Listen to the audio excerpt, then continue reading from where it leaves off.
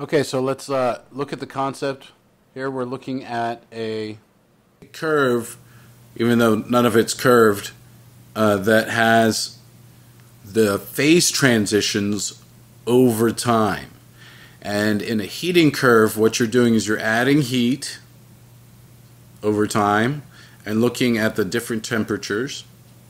Whereas in a cooling curve, what you're doing is you're looking at the heat being taken away or cold being added, however you want to look at it. Okay?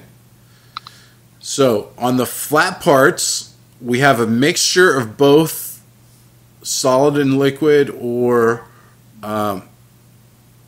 gas and liquid. Okay, it's a mixture is the key point there. Whereas at the slanted portions of these curves, it's just one phase. It's just going to be liquid, solid, or gas. Do you understand that? The slanted part is the phase, and that's what has liquid, solid, and gas in it. And it's like middle, top. Just Like just one of them. The middle one is like supposed to be like liquid, and the top is supposed to be like gas in the bottom. Exactly. Yeah. Gas only. Okay, but the one in between liquid and gas right here, the one I'm pointing to with the arrow, is going to be gas and liquid. Okay, good. All right, so that's going to occur. The flat portion is going to be the boiling point and the melting point. Okay, and then here is condensation freezing points, and they don't call it melting; they call it fusion. Okay, keep that in mind.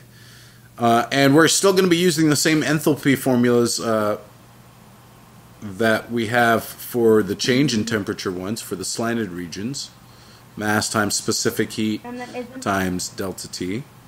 But for the flat regions, go ahead. Isn't it change in enthalpy times the moles? Yes, and this change in enthalpy is a constant, okay? Something you're going to look up on a table. So all this stuff is going to be using 1 mole of whatever we're looking at. Here is, for instance, water. Okay, here are the delta H's of fusion, for instance. That's when ice melts into water. Okay, then vaporization is liquid to steam, like liquid water. And sublimation is when we go ice directly into vapor. And we're going to have these change in enthalpies for those flat portions. These are the flat portions that I'm dealing with here. And this is a heating curve. And like, we have to memorize those. No, that should be given to you. These should be given to you.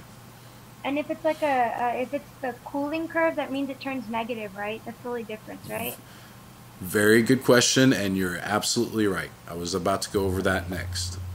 Good question.